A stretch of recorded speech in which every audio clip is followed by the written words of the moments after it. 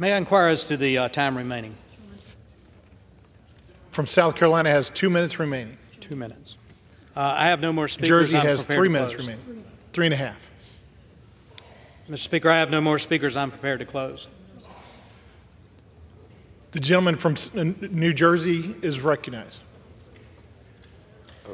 All right, thank you. I yield myself such time as I may consume. Again, this bill, Mr. Speaker, is a massive Valentine to the Communist Party of China. It would send untold amounts of American LNG to China to help continue to fuel its industrial rise without ever allowing for a review as to whether these exports are actually in the public interest. Now, what's going on here?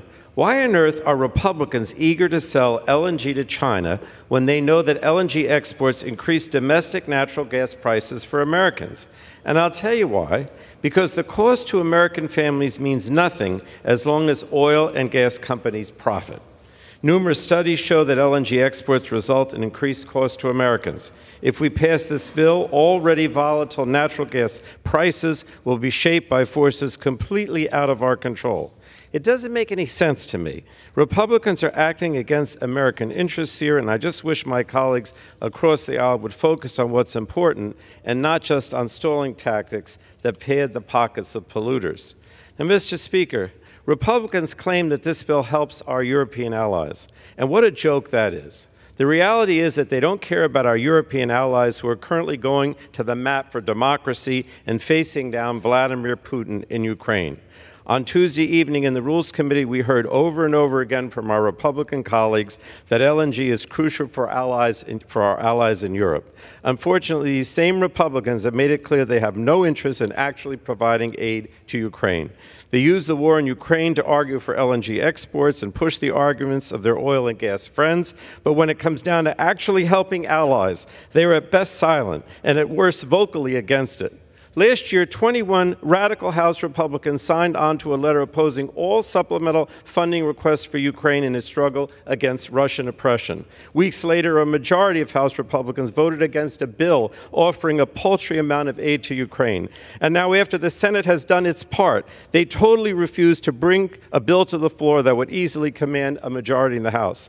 The behavior is unbelievable. I want to be clear. It will lead to the unnecessary deaths of Ukrainian soldiers and civilians. Mr. Speaker, I would simply ask my Republican colleagues, which is it?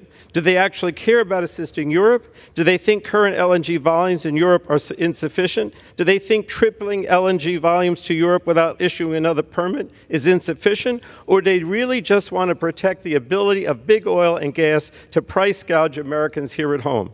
If they were serious about supporting our European allies, they'd be supporting a bill on the floor that would spend money to do just that and not wasting time on this bill for the third time this Congress. If Republicans were serious about supporting our European allies, they would push back on Donald Trump's dangerous invitation to Russia to do whatever the hell they want if Europe doesn't spend more on its own defense. If this is what's helping our Democratic allies, if that's what that looks like, that's how to help them, are Republicans unable to see what's wrong here? How their inaction threatens European peace and security and our own national security?